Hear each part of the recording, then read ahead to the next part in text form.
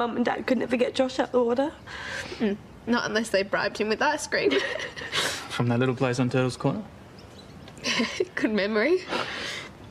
Yeah, Pup always said that he should have bought shares in that place so then he could have been a millionaire and retired at 40.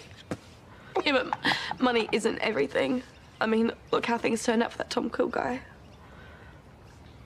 They only found his ID. That doesn't mean he was killed in the blast. Yeah, but if he was, that's going to be 3 lives Paul's responsible for.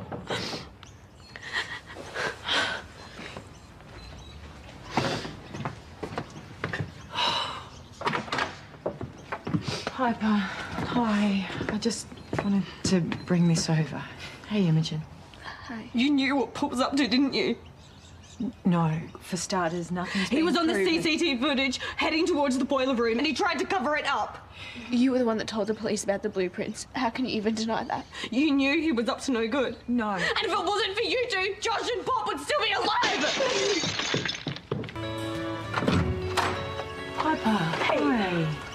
Can I come in? Of course. Come on.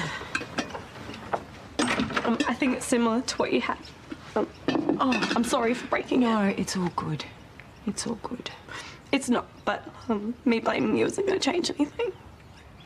Piper, you have to know I had nothing to do with the explosion. I swear on my kids. Yeah, I know.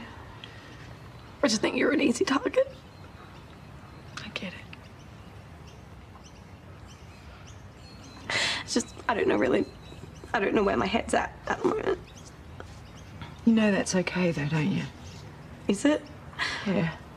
Because right now, everything just feels so muddled. Like, I feel like I'm walking through this cloud. It's like a fog. I don't know, I can't explain it. It's okay. I understand. I understand. Things are gonna be really bad for a while.